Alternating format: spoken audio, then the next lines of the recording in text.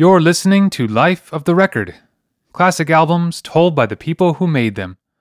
My name is Dan Nordheim.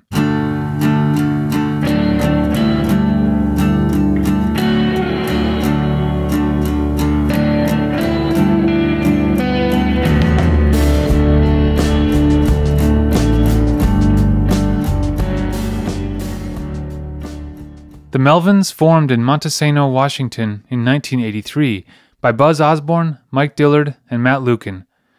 The three of them went to high school together and decided to form a band. Dale Crover replaced Dillard on drums in 1984 and has been with the band ever since. Their debut EP, 6 Songs, was released in 1986, followed by an album, Gluey Porch Treatments, in 1987. Lukin was replaced by Lori Black and later Joe Preston after Osborne and Crover moved to San Francisco. Once they signed with Boner Records, the Melvins released several more EPs and albums, including Ozma in 1989, Bullhead in 1991, and Lysol in 1992. For their 5th album, they signed with Atlantic Records and brought their friend Kurt Cobain in as producer. Houdini was eventually released in 1993. In this episode, for the 30th anniversary, Buzz Osborne reflects on how the album came together. This is The Making of Houdini.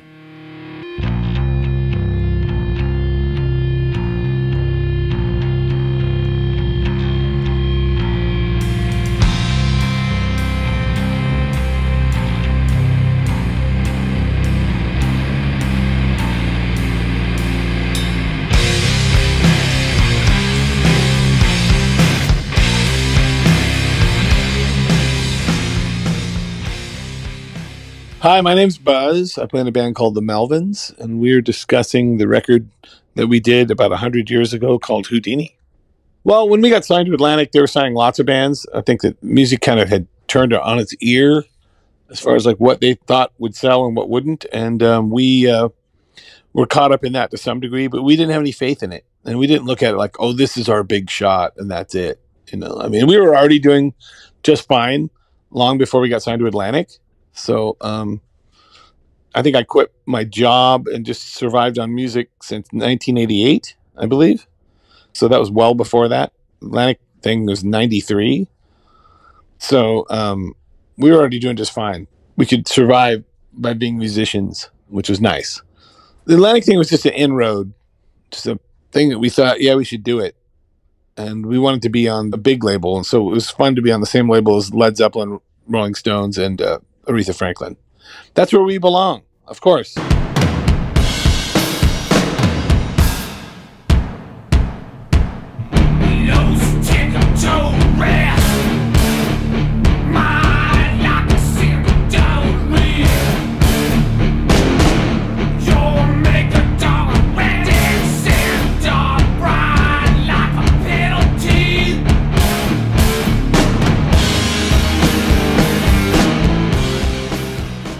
So we'd put out a bunch of records prior to us getting signed to Atlantic Records. And we didn't have much faith in the major label thing and thought, well, we'll do one record and then they'll drop us and we'll move on. And so we said, we'll do the record that we would have done on an indie, basically, because, we didn't look like boy bands or Kurt Cobain or Chris Cornell, so we didn't think it was going to, that aspect of it wasn't going to help us. So, and we knew that we were a lot weirder than those bands. As much as we liked those bands, we understood that we were much less commercial sounding, even though a lot of their stuff wasn't that massively commercial sounding. But what was good, I thought, about those bands was their attitude was different than most of the stuff that had come before them. A little more punk rock, which I liked. And they had given us a lot of nods as far as like their us influencing them, both attitude-wise and musically, which was cool. And I was also of the understanding that those people had much weirder tastes in music than their fans do. So the people that were buying their records by the millions, the vast majority of them weren't people that would be interested in a lot of the really weird stuff that they were interested in. So they didn't really, their fans didn't really have an intimate understanding of where these people were coming from at all, really. So we understood all of that going in. So we made the record accordingly, and some of it was done in some of the studios we'd already used for some of our records with Boner prior to that. And then we did a big mixing session up in Northern California at a same studio that Tom Waits at the time was doing a lot of his stuff. I think it was near where he lived. And that was a lot of fun. And we had a really good time making the record all over the place. It has a lot of weird elements to it, and we were very ready to do it. The idea of having Cobain produce, quote unquote, the record was by Danny Goldberg, who was the head of A&R at Atlantic when we got signed. He also owned Gold Mountain Management Company, which was the management company for Nirvana. So, he got a piece of anything Kurt Cobain did. So I think that it's kind of like, having Kurt do it was a good idea. And then Danny's suggestion, then anything that Kurt made off of it, he would also get a percentage of. So he's kind of paying himself to do this, that's kind of interesting. And that was fun. Kurt was kind of in a lot of trouble with his personal life.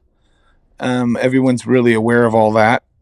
And at a certain point in the record, I had enough of that sort of thing when he didn't show up for sessions and stuff like that. And finally, I went into Danny Goldberg's office and told him that we can't work with Kurt anymore, and basically fired him.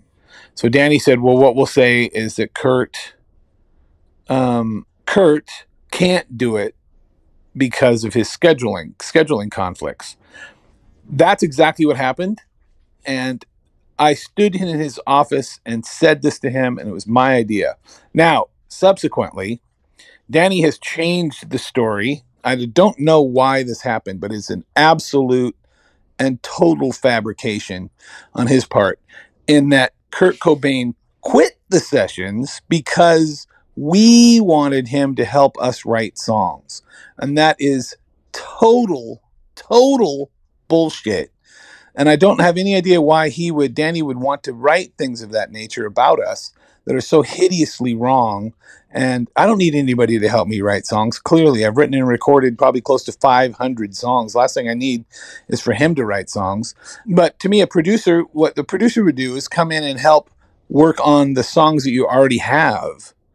I would never have asked, oh, Kurt, will you write us some songs? That's just insane. And the idea that Danny would say that undermines what we're doing, paints us in a bad light. And I have no idea why someone like that, who has only ever benefited as a result of his association with Kurt Cobain, who in another way is saying his association with me, why he would want to say that kind of horrible shit about me. I have no idea. I'm still irritated about that. That didn't come out till later. Well, this is what happened. This is why Kurt couldn't do it. It's like, you know what, buddy? Fuck you. Just fuck you. That's all I can say. That's one of the most hideous things anyone's ever done to me, to say that kind of stuff. And I am like an elephant. I never forget. That kind of later soured that whole aspect of it. But I really liked the idea of working with Kurt. And I really wanted to do it and bring him in. He was a pal of ours. And he was in a lot of trouble. But under certain circumstances of that nature, there's really not a lot more you can do.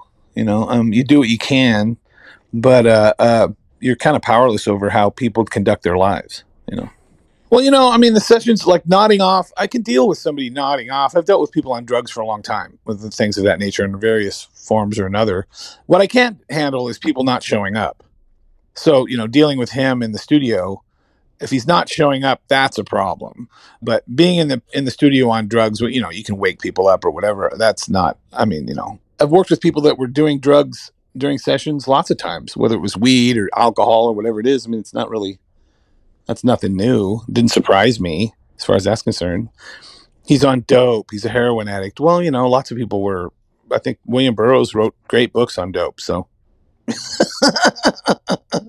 that didn't bother me. I would advise him and did advise him against it, but it's his life to live as far as that's concerned. And I know I'm not powerful enough to stop somebody from doing those sorts of things. So you just kind of hope for the best, lead by example, and offer up the best you can under those kind of circumstances, and do the best you can and hope for the best, like I said. So, but he had some good ideas, and I really wish that he would have been in the frame of mind and it would have really worked out, because Had it worked out, I would have loved to do more stuff with him later, but it all ended so tragically that, all that kind of stuff was just ruined. I don't have a happy outlook on all of that as a result of how it all ended. I wish, in all honesty, that he was not famous and still alive than famous and dead.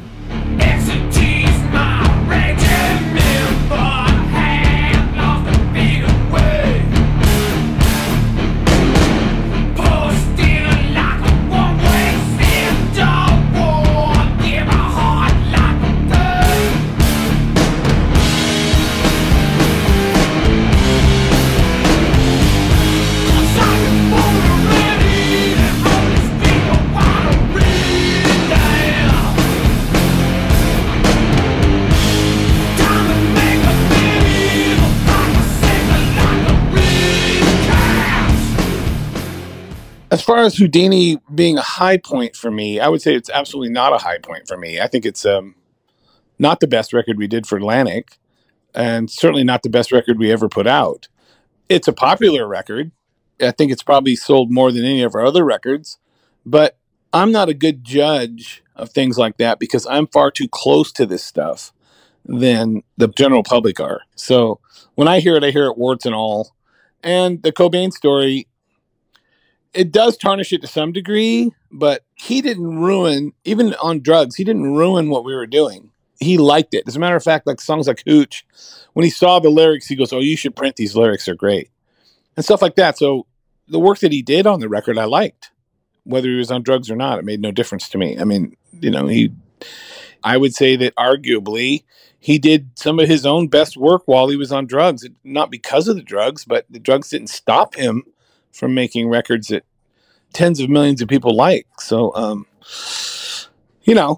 some point you have to pay the piper with that kind of thing and stop, or it kind of does you in. And the fact that it did him in does ruin my memories of it. But production-wise, Kurt's not an engineer. What he was mostly doing is just telling us, that was a good take. This was a good take. Any of that kind of stuff, And I would ask him, what do you think of the, how we played this song out?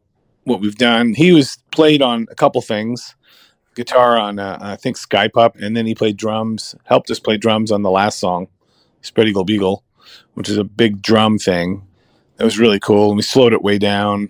That came out really cool. So I mean, he wasn't trying to make us sound like the fucking Breeders or something, which is good. But he's a weird guy. He was a weird guy and liked weird music.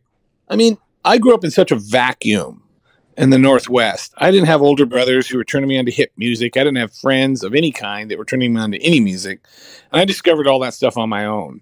And so when I laid all that stuff on to him, or people like him, in the area that we lived in Washington, it was with the idea that these punk rock bands are really cool, but Led Zeppelin and Aerosmith are really cool too. I never hated any of that stuff. And I think that mixture of things, melody from bands like Aerosmith and Led Zeppelin into punk rock attitudes, it was a good hybrid. I still like the same bands I liked when I was a teenager, as well as a lot of other stuff. So both of us had an understanding of how that kind of thing worked because we didn't have those kinds of prejudices against music. Like I've actually had people that were, pretty hip to underground weird music talk about Led Zeppelin like they're hippie music. I go, you can't find one song of theirs that you like. No, it's hippie music. Oh, okay. Well, that's the kind of hippies I like. Or Alice Cooper or something like that. To me, it's like Alice Cooper is the kind of hippie I liked. So I liked all that kind of stuff as well as a whole bunch of other weird stuff as time went on. And I kind of think that what we are is a hybrid of all those things with a good dose of Captain Beefheart mixed in. It's really like if Captain Beefheart was playing heavy metal. That's what we're doing. And we have always been doing.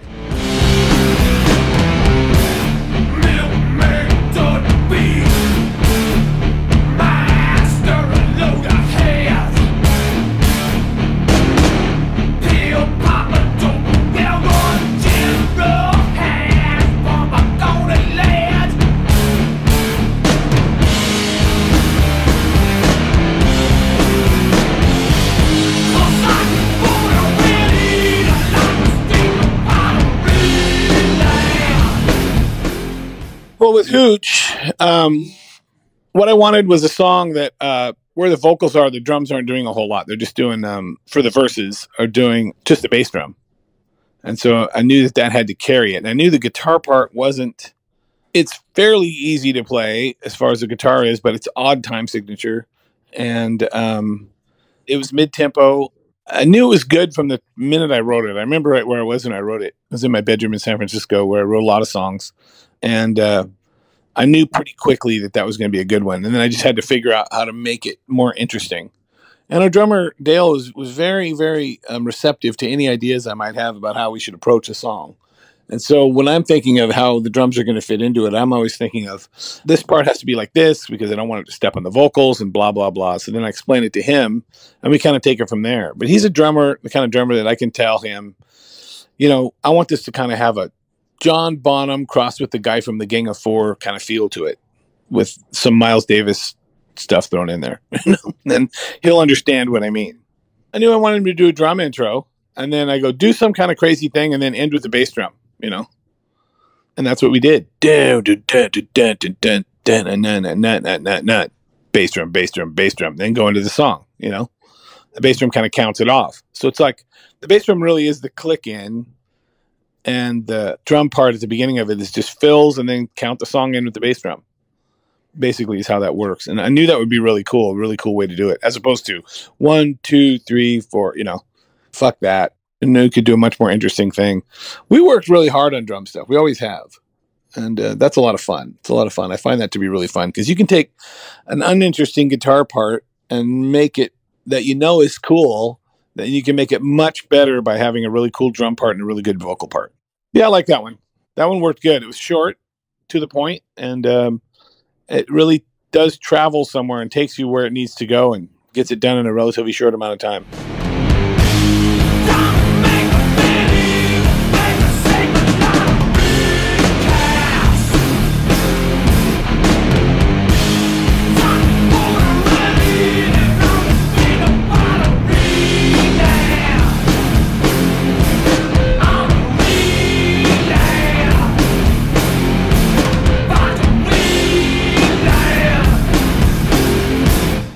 Lyrics always come for me, almost always come after the music, although lately in the last 5 years, I've probably changed that a little bit. I've written down a lot of lyrical ideas before I have the music and then try to adapt them.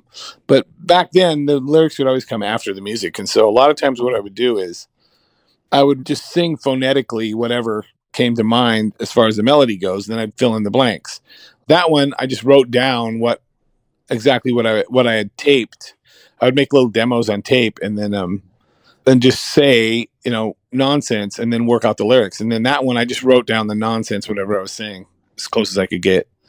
I thought it was cool. And, you know, no, had we not printed those lyrics, no one would have noticed. And it kind of bit us in the ass because then after that, people think that that's what we always do. And it's like, no, that's not what we always do. Not at all. I've done that in the grand scheme of things, really not that many times, you know, a few times, but overall, I think the lyrics were really great. And when Cobain saw the lyrics, he's like, "Oh, you got to print these. You got to print these in the record. They're great."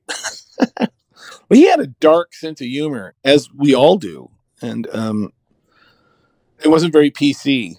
And of course, I won't go into any graphic details about what was said, but all I can say is we all understood that this stuff was jokes and not for real. And there's a certain amount of absurdity that I can handle and he could certainly handle, and that I think people get too uptight about now.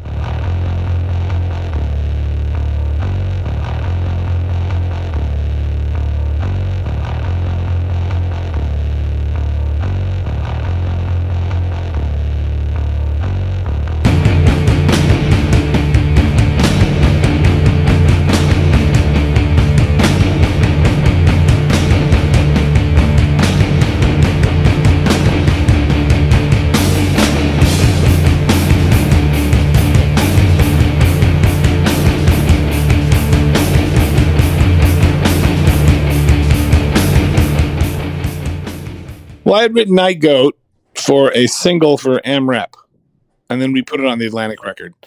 Neither one of those versions I'm that excited about as far as a recorded version. But like I said, I'm a little close to it. That riff, I remember I wrote that in the same bedroom in San Francisco.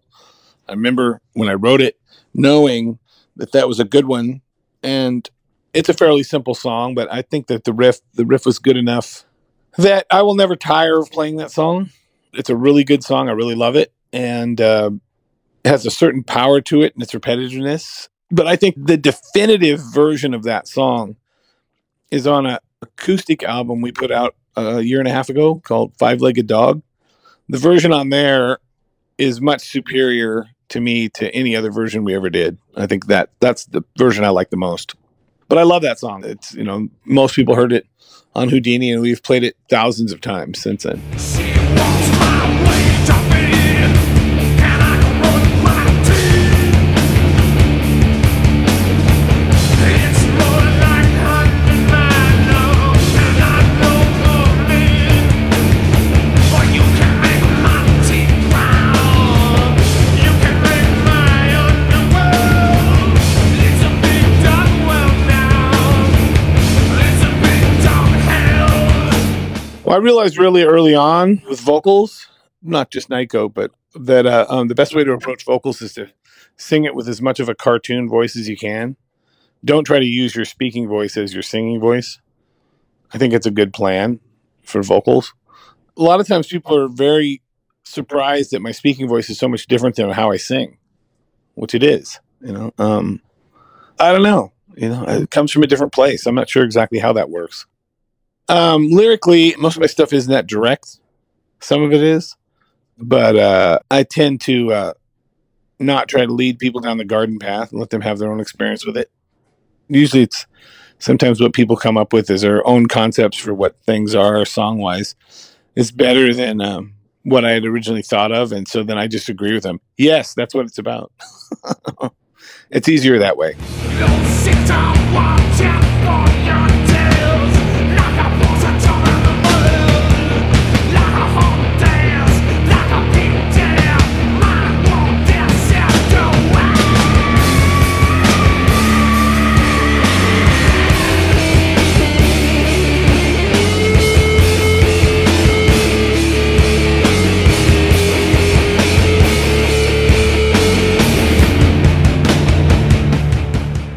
Billy Anderson played some bass on it, but it's either me or Dale. The credits on that record are really wrong on a lot of ways, but the credits on lots of our records are wrong. I think we got it as close as we could at the time, but most of it's me or Dale or Billy. I think the vast majority of it's me. You know, songs like Sky Pup are me, and you know, I don't remember exactly. Hooch is probably me. I think Nightgoat. I'm not sure. The bass part is really the guitar riff. It's the same, one and the same. I just match what the guitar is doing or the bass is doing, and then I do a solo.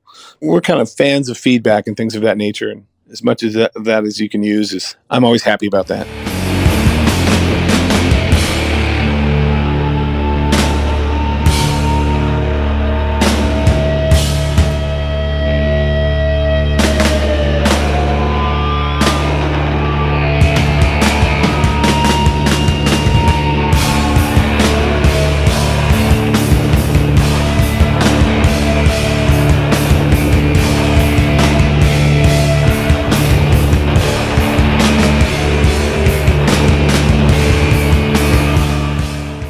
I knew I wanted to do something that's loud, quiet, loud, quiet, loud, quiet with Lizzie, and that's exactly what it is. I came up with that riff. I can't remember when.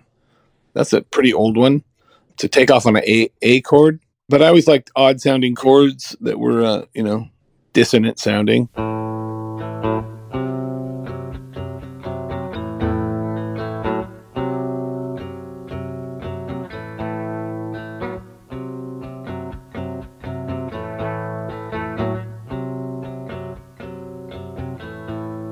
I'm sitting down in water. You might be over here.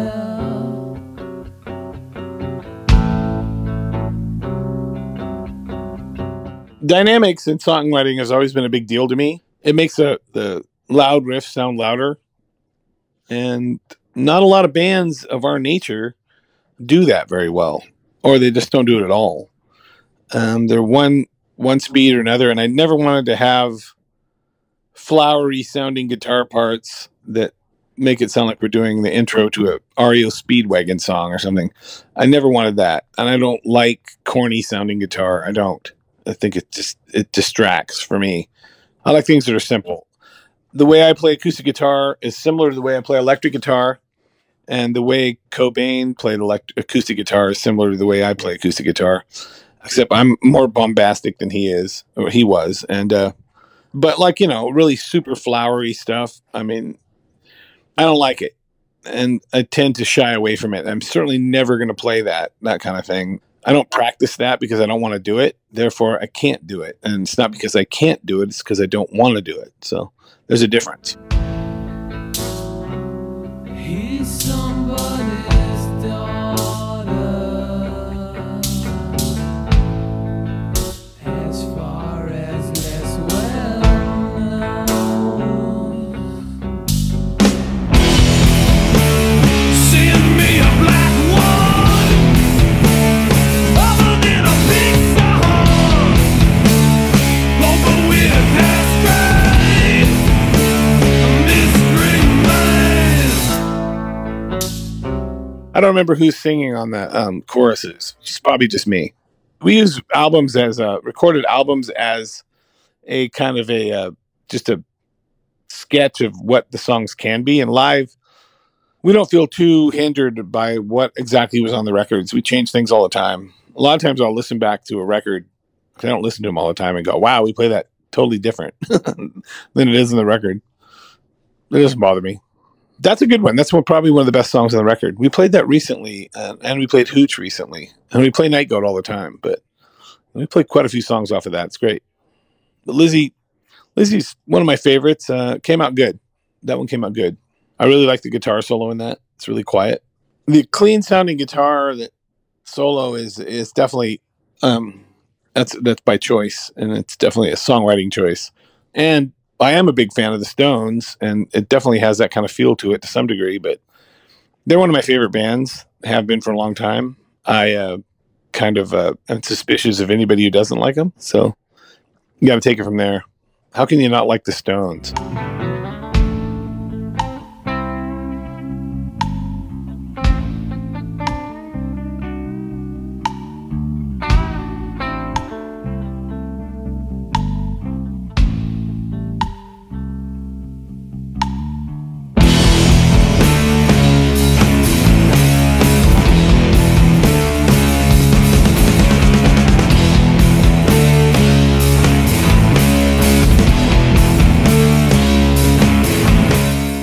Going Blind is a Kiss song that we had wanted to cover for a long time. It's a really weird one off of, I think it's off of Hotter Than Hell.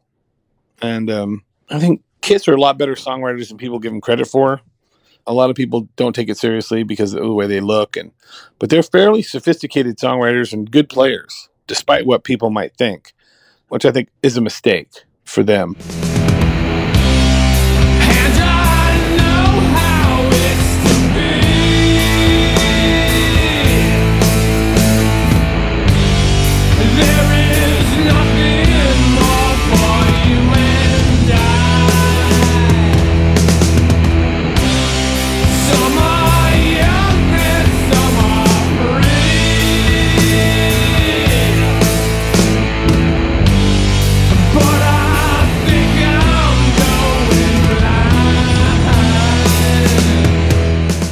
That's a 100% sincere cover by a band that we like.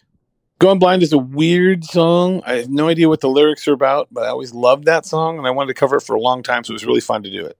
Ace Frehley is a severely underrated guitar player, especially some of his solos. That one's pretty good, but you listen to solos like his solo in Dr. Love and Strange Ways. Those two, they're really about as good as you can play a guitar solo for anybody. People that don't take it seriously haven't ever listened to it.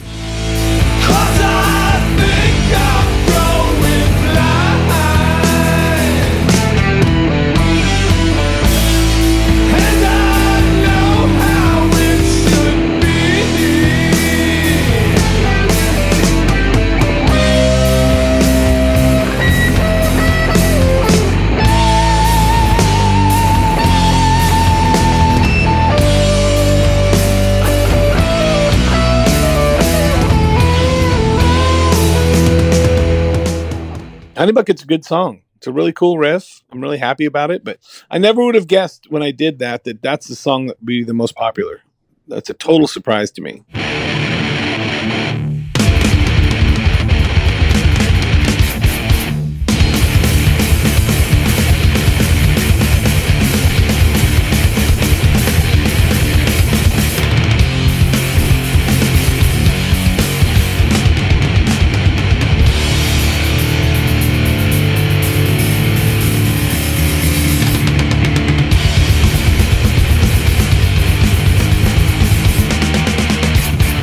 Honey Bucket was a song I wrote. I wanted it to be fairly aggressive, have some elements of heavy metal, but with still some noise stuff at the beginning, and not do it with the same structure as Chuck Berry, song structure-wise. And that was popular. I wouldn't have guessed that would be the case, but it is. We had a cool video that went along with it. I never had much faith in the video thing, but that one worked. It worked good. I think it was the first thing that Atlantic put out, and we didn't play it for a long time. I was sick of it. And then lately we were like, we should start playing that again, like 3 years ago, something like that. And I'm like, I want to play this song now. I want to play it maybe from now on. It's cool. You know?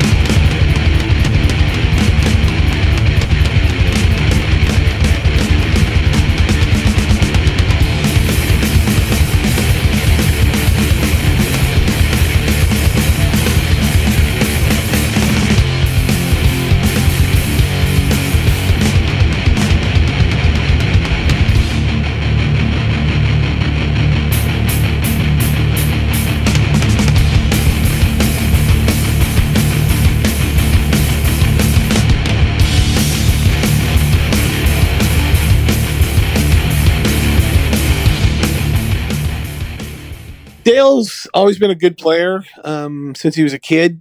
This record is no different for him.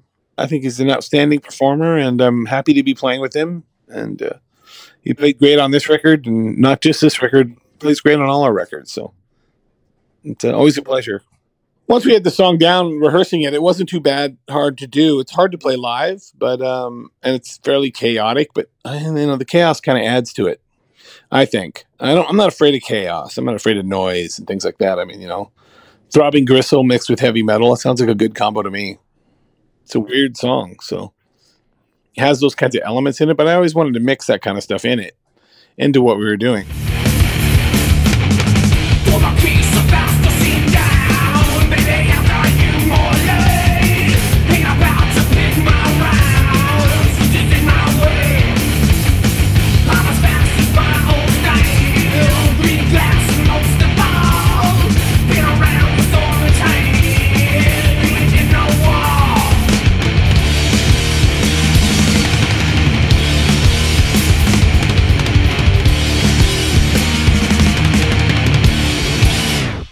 What people don't really understand is it's a lot harder to play slow than it is to play fast.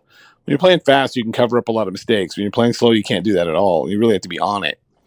Fortunately, I play with people that can do that. Some bands out there that almost every single one of their songs is the same tempo. I just have no interest in that. I don't, personally. But people a lot of times will say, oh, they're sludge metal, slow. It's like, have you even listened to one of our records? It's like, that's such a bullshit way of describing us. Like these people that'll say that kind of thing. It's like, we're all over the map with all kinds of musical styles. But it's just laziness on a journalist's part or a record reviewer's part to say that kind of thing. It's just dumb. It just proves their stupidity right from the very beginning.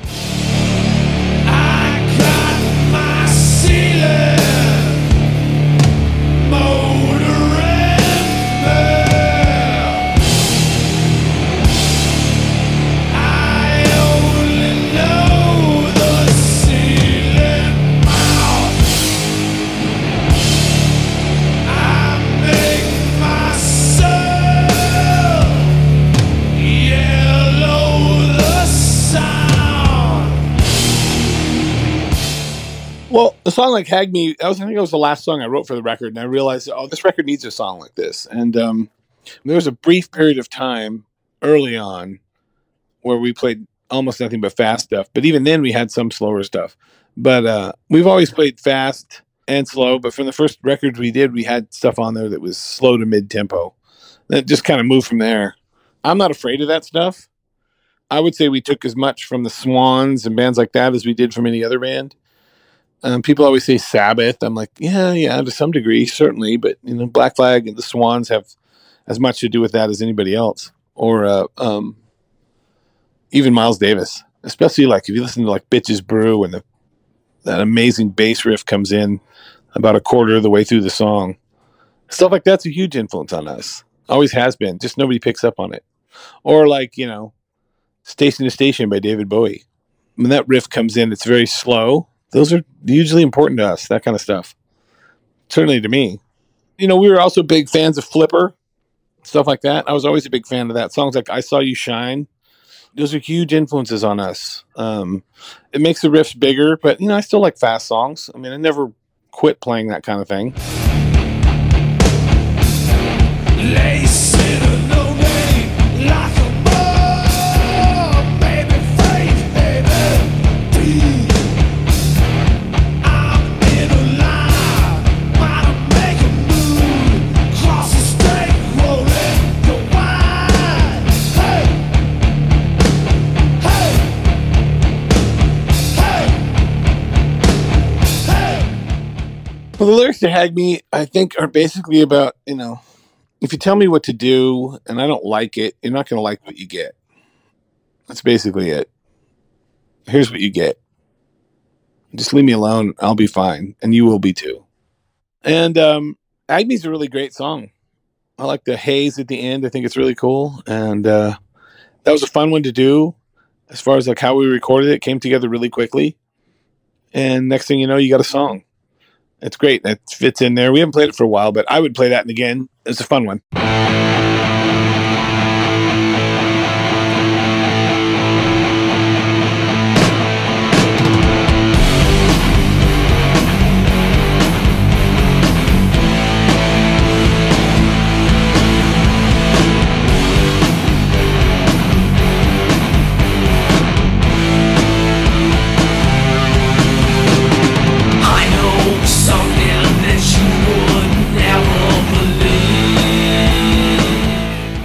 Set Me Straight had been a song that we had around for a long time. And, we were looking for songs for this record. I go, oh, yeah, this would fit in there. Let's do that. And it worked. It's, a really old song. It was nice to put that in there. I thought it would fit on there really well. That's one of the first songs I ever wrote. I think Snake Appeal was the very first song I ever wrote. And that's either the second or third song I ever wrote. And it still sounds cool. And we had it. And I was like, oh, let's put that on there. That's cool. That's really all it amounted to. But now when I listen to those songs, I realize that I'd kind of figured out the songwriting thing pretty quickly. It seemed like a long time at the time, but in actuality, it wasn't really that long at all. On Set Me Straight was me doing the main vocal, and then I think me and Dale singing the choruses, I believe. The lyrics for Set Me Straight, I don't know. I guess it's about rejection, I guess. Can't remember all of them right off the top of my head. That's on the other side of my brain.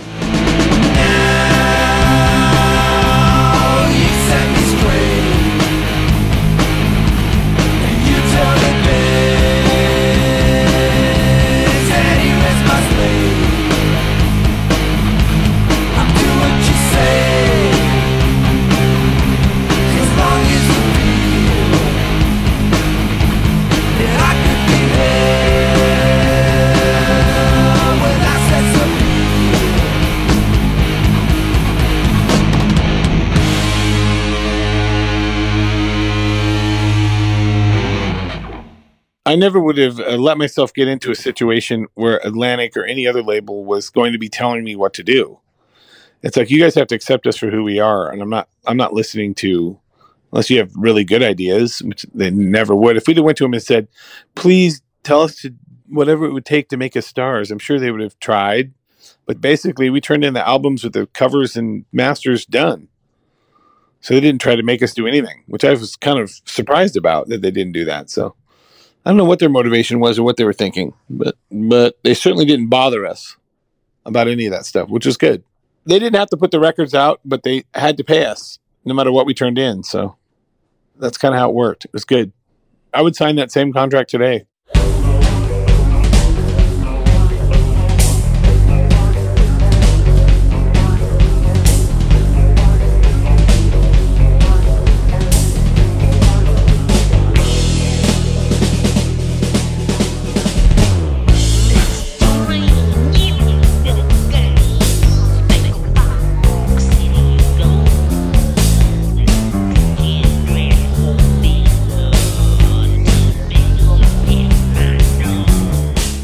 Sky Pup was a song I wrote a long time ago, probably 84.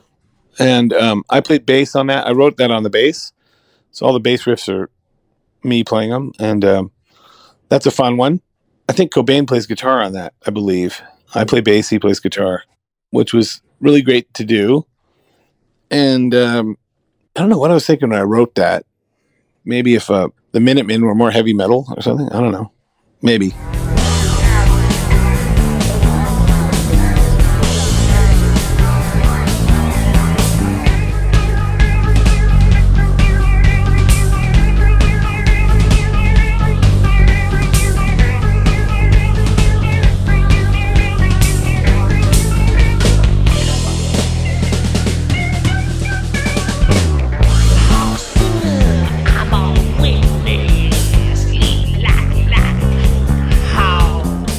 We'd never played live in the studio. Never. I would want to get my guitar parts better than that. You know, if you're playing it live, then you're going to screw up and you have to go back and redo it anyway. So mostly what we do is just record it, try to get the drums down right, and then add everything to it afterwards. Once in a while, we've recorded live. It's few and far between. It takes too long. Sky Pup, we laid down probably a basic track to get the drums right and a scratch track for the bass, and then I went back and re-recorded all of it. And then Cobain did his part after we had everything else recorded. That's how I remember it. He was always functioning in the studio. I mean, he might be, you know, on drugs, but that doesn't mean he's completely unavailable. It's not like he's in a coma, you know. I didn't go into those details with him in the studio. Like, you know, what are you taking? What are you doing? What are you on? You know, we just did our work.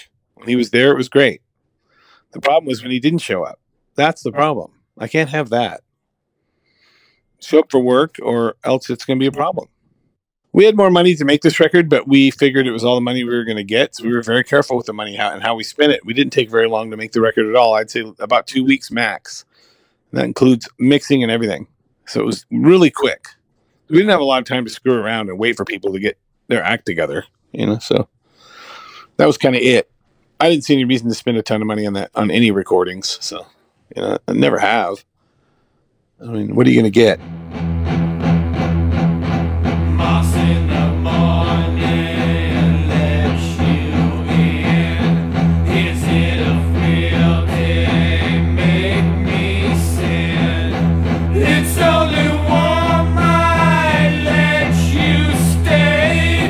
Moss in the morning might be wet.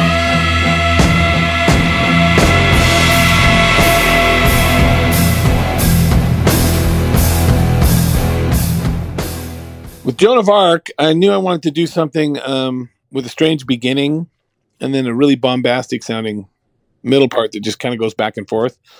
That's a hard one to sing, but we could do that one again. That'd be fun. I would like to do that one. That's probably one of the better songs on the record, I would say. Joan of Arc. I remember I couldn't do too many of the vocal takes like that, but I did it, so that was good. Very high register. Well, I want to have it sound like a big thing for vocal-wise. It's probably, I don't know, three vocals, maybe 4 on Joan of Arc at the end. I want it to sound big. I think that's just me doing it a bunch of times. It sounded cool. I mean, I view records as a completely different animal than a live thing, so it never worried me too much to do that kind of thing. How could you ever more sit down? Extra often is not my sound. She better hope that you better mind. Mix me over my left bit wide.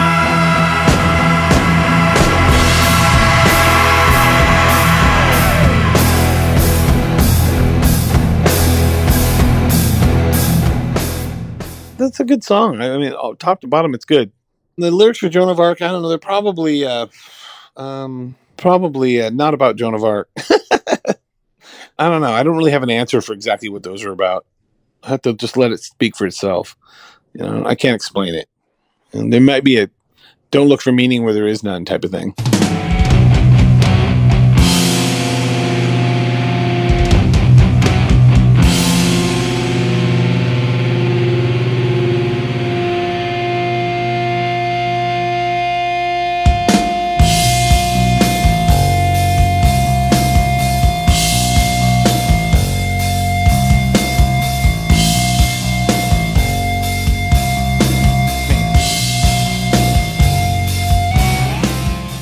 I always spend a lot of time on the sequence of every record. I think it needs to have a beginning, middle, and an ending.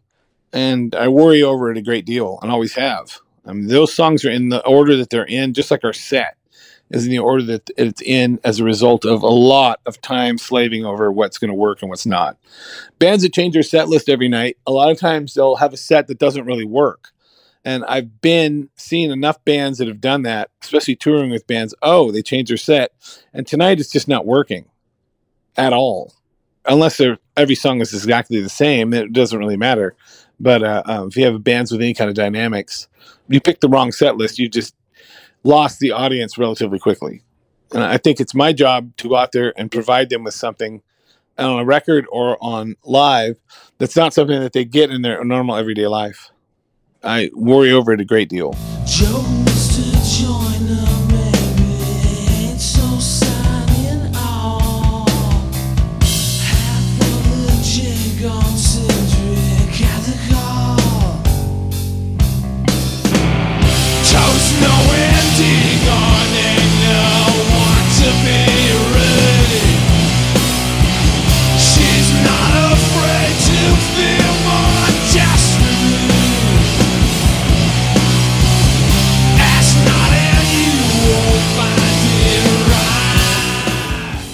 Pete, I don't have a lot of memory about how we did it. I don't even remember writing it. It's probably pretty quick. I don't remember being that satisfied with it. It's okay, you know. In hindsight, it doesn't really make any kind of an impression on me, so it must not have meant that much to me. You know, that happens once in a while. I mean, you write hundreds of songs, it's how it goes. Not all of them are memorable, so Teat might be one of those.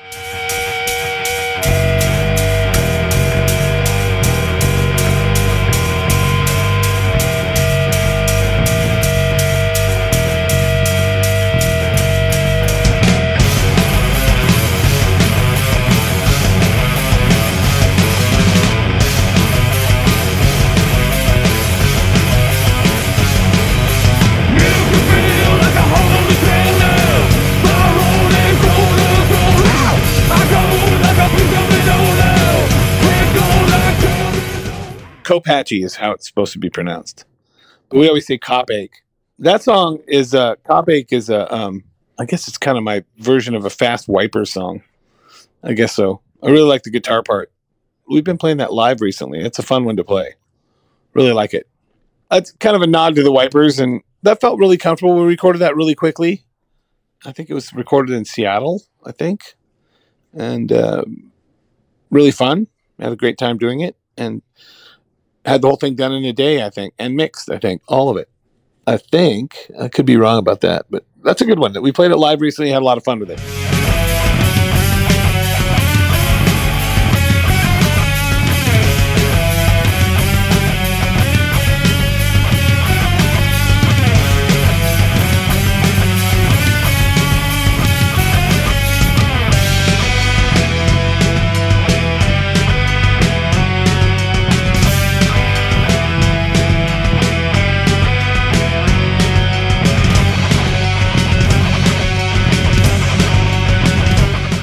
I love the Ventures. I saw the original Ventures once, probably 40 years ago.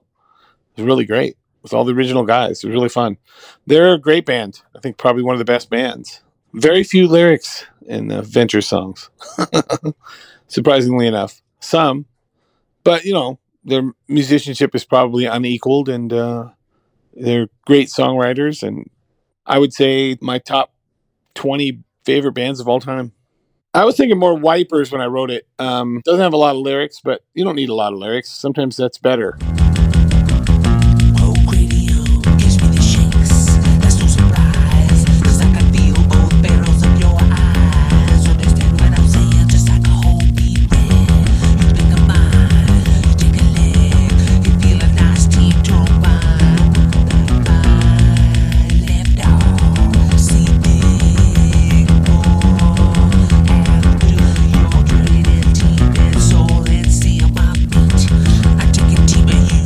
I wrote that one with a drum machine, and then we added the drums later.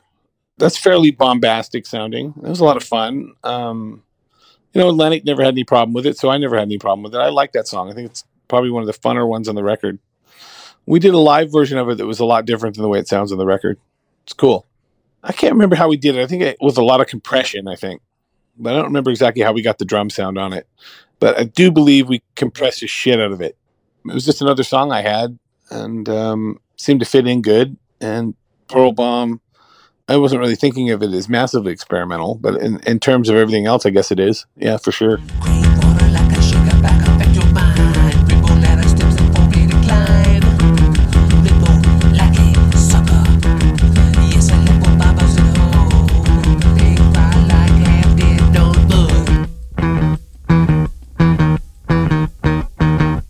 Little Beagle, we did record live. Everybody's playing drums, and we just got a really good drum thing going, and then we slowed the tape down to nothing.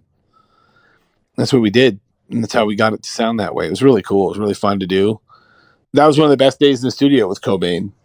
You know, he's playing on it. Everybody's playing on it. We just lined up all the drums in a row. Everybody played their part. You know, it was really fun. Like a drum circle, except it was in a line. So it was a drum line.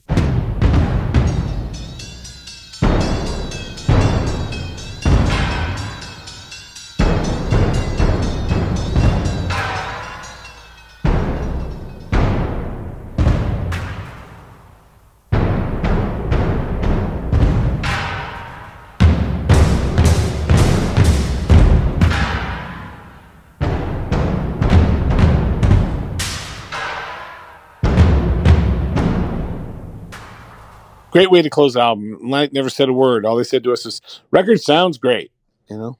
So I was kind of surprised. They didn't bitch at all, didn't say a word to us about any of the records, so that was cool. I heard the record when it was mixed in the studio, and I liked it, but beyond that, I didn't listen to it a whole lot. And I never have listened to any of our records a whole lot beyond that. Usually, you can listen to them from the time you mix them up until about the time they come out, and then you've kind of moved on. By the time they come out, they're old hat to you. I'm working on new stuff, and Houdini's no different than that. So I do far too much stuff to get stuck on one thing or another. You know, we're not a legacy band at all. Yeah, I was thinking that the Houdini album, it was like, you know, it's like a now you see us, now you don't kind of thing. We'll do this one record, Houdini, and then we'll disappear, and that'll be the end of it, and we won't be on Atlantic anymore. And it wasn't true. We actually did 2 more, so that's kind of it. But I'd wanted to call an album Houdini for a long time, so I like all that kind of stuff. You know, you don't know what it's going to be when you hear or see our band name or you see an album title, so I kind of like that.